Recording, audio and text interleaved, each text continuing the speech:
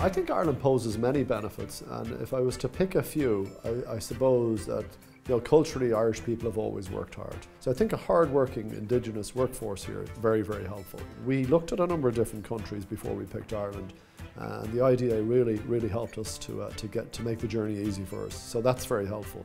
Location-wise for Ireland, it's also good. It's part of the Euro.